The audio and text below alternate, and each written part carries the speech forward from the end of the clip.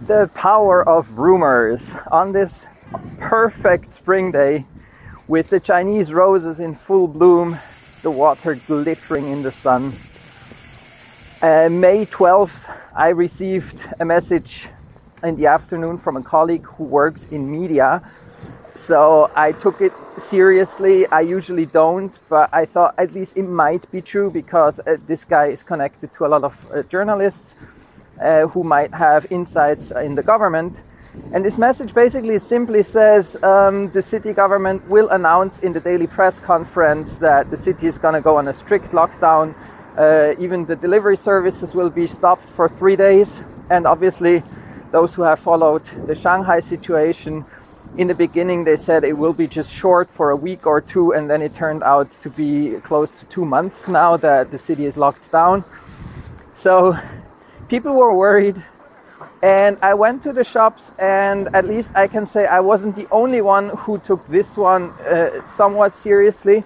I took it cautiously serious, to be honest. So I wasn't scared or worried too much, but I did notice, I've never seen that. They closed the whole supermarket and only allowed people to like order outside in front of the door what they want.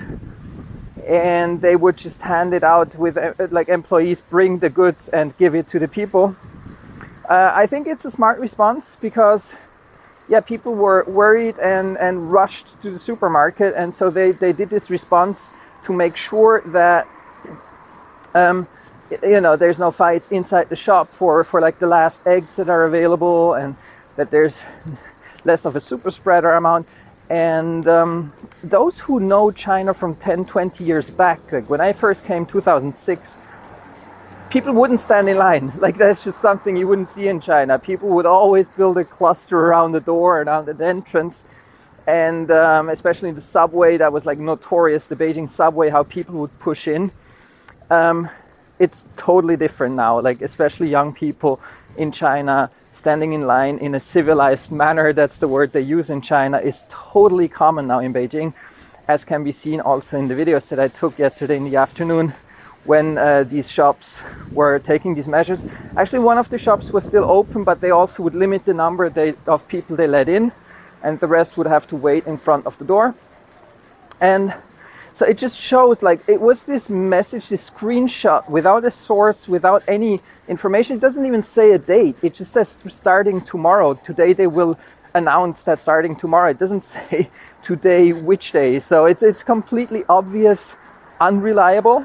And sure enough, in the daily press conference, which has some 200,000 people watching, I doubt that's the case always. I think because people were worried, that's why a lot of people started to look at this daily news conference.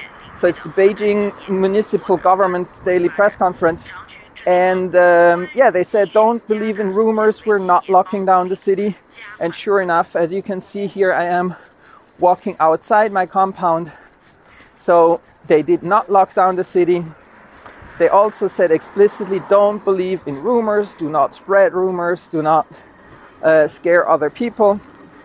And I guess if they find out who created that original message that was sent around, that person is in serious trouble, because if you spread rumors in China, it can be illegal. It's not always illegal. So if your message doesn't get seen by anyone, if you say something in a small group with a couple of people, then that's not illegal. That falls under the Chinese freedom of speech. But if your message then blows up and hundreds, thousands or millions of people see it, and it impacts the regular operation of the shopping centers, might also have impacted the traffic as people were rushing to buy vegetables, then that falls under the illegal creation of rumors. And yeah, I understand. I mean, it's really annoying that people do these things, which obviously weren't true. There was no announcement, there was no lockdown. So why do people create a message saying they will announce today that they will lock down the city? I don't know.